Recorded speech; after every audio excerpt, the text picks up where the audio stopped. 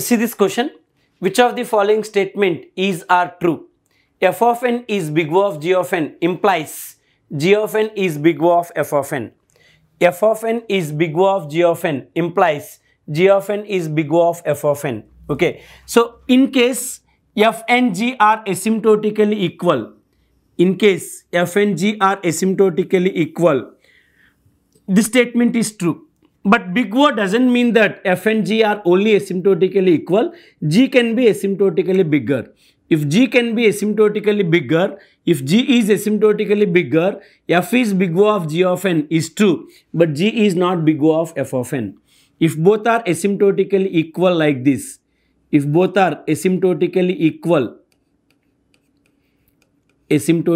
equal like this, okay, right? Now I can say n square is big O of g of n, constant multiplied with n square, or you can say simply n square. This is true. Okay, and reverse is also true. C n square is also big O of n square. Okay, so this is also true and this is also true for asymptotic equality. But big O not only meant for asymptotic equal, right side can be asymptotically bigger than f of n also. If n square and n cube is there, n square and n cube is there. So we know that n square asymptotically smaller than n cube. Okay, asymptotically smaller than n cube. Now, so we can write that n square is big O of n cube, true. N square is big O of n cube, true. N square is f of n, big O of g of n cube is true. Okay, this statement is true. Okay, implied right side from g of n is n cube, is big O of f of n, means n square. This statement is false. Okay, even if it is fail for one of the statement, overall we consider the given statement is false statement.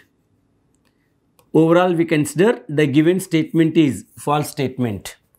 Okay, the statement is true means it should be true for every possible function.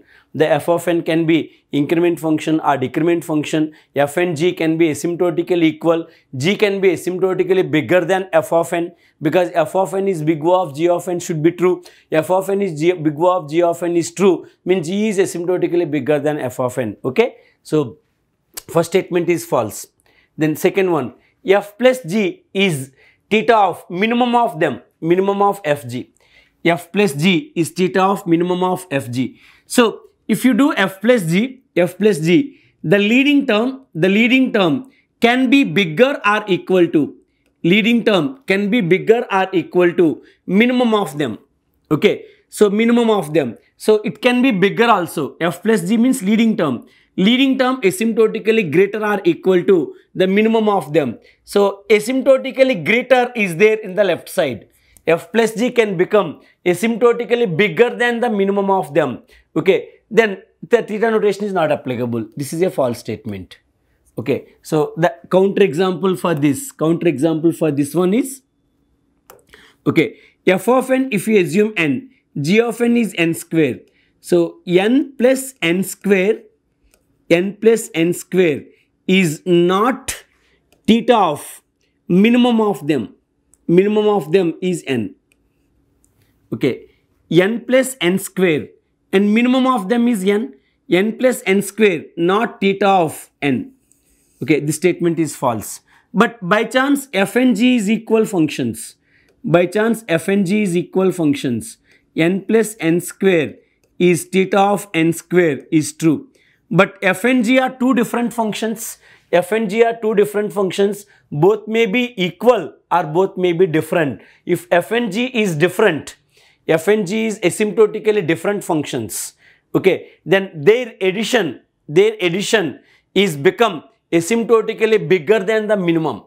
Their addition is become asymptotically bigger than minimum of them. In that case, theta notation is not applicable. So this given statement is false statement, right? Then the third option, f of n is theta of f of n by 2. F of n is theta of f of n by 2. See, if n is base side like this, if n is base side like this, okay, f of n as well as f of n by 2 is still asymptotically equal, theta can be used. If n is base side like this, f of n as well as f of n by 2, f of n by 2 asymptotically equal, then we can use the theta notation, right? So that means f of n is n, f of n is n, f of n by 2, okay, f of n by 2 means n by 2 whole square, okay, n by 2 whole square. So n by 2 whole square means n square by 2, n square by 2, still n square by 2 and n square asymptotically equal.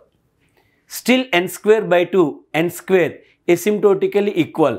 We can write n square is theta of n square by 2. N square is theta of n by 2 whole square or n square by 4. This is n by 2 whole square means n square by 4, right? Fine. Anyhow, it's a constant, not makes any big difference. N square, n by 2 whole square. Okay. So, because the difference between these two functions are become only constant multiplication.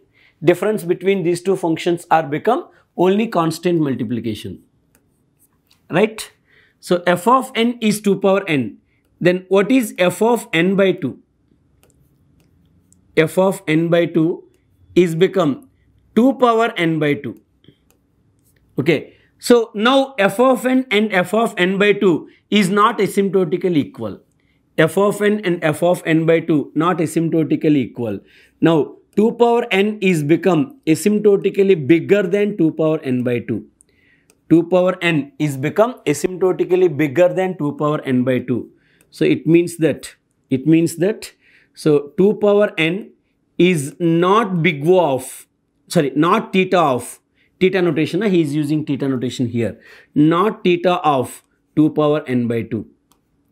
Okay, so if n is base side, the statement can be true. If n is power side, the statement can false. Okay, even if it is failed for one of the case, even if it is failed for one of the case, overall we say it's a false statement only.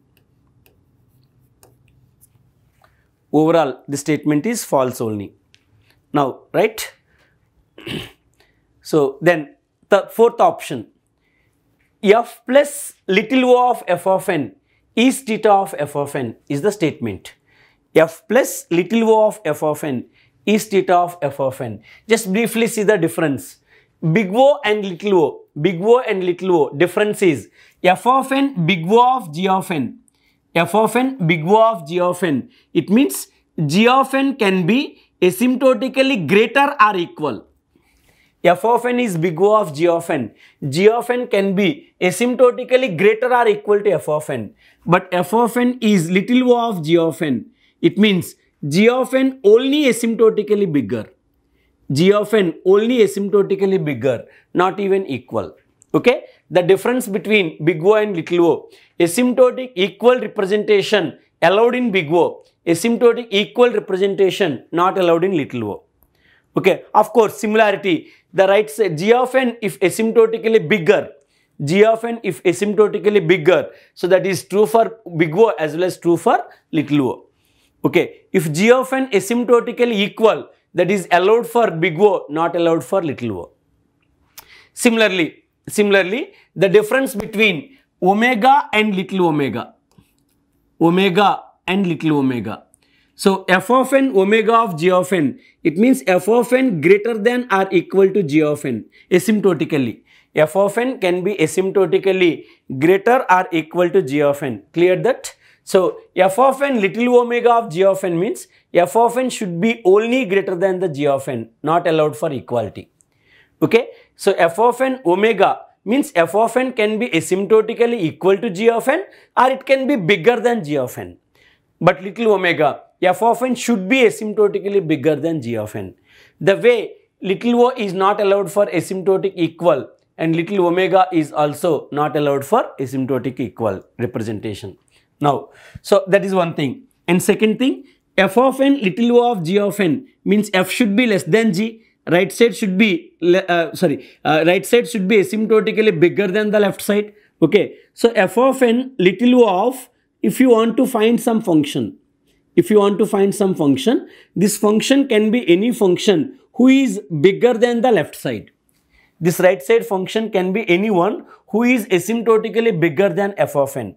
By chance, if we say little o of f of n, asking what is here, so that means right side is given for this little o, he is asking left side. Right side is given, asking left side. Okay, that means this can be any function which is asymptotically less than the f of n. This can be any function which is asymptotically less than the f of n. Okay, now back to this question. So little o of f of n. Okay, little o of f of n. Little o of f of n means any function who is smaller than f of n. This can be any function, okay, asymptotically less than f of n. And other one is f of n. Okay, other one is f of n.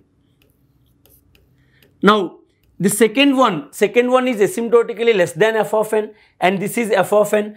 Out of these two, leading function is f of n only. F of n is the leading term, leading function or leading term.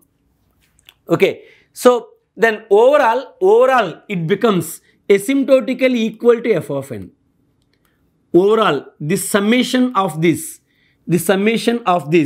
is become asymptotically equal to f of n. Both are become asymptotically equal.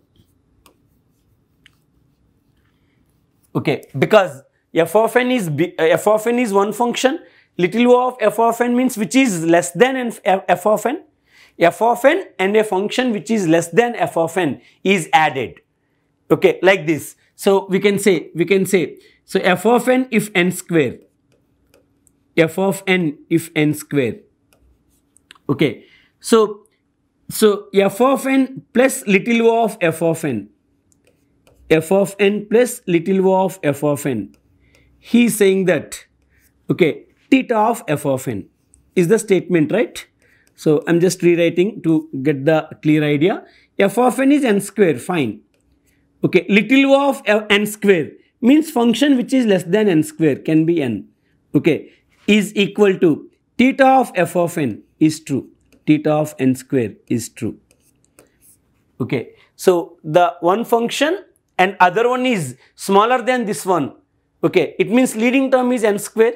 Leading term is n square, which is asymptotically equal to n square. So this statement is true.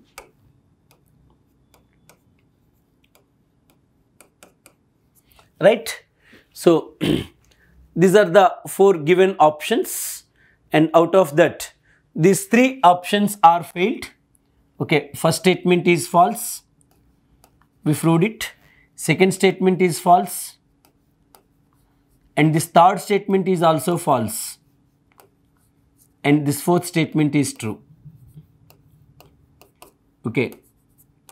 So answer to this question, even though it is given as multiple selection question, so only one option is true. D is true. Right?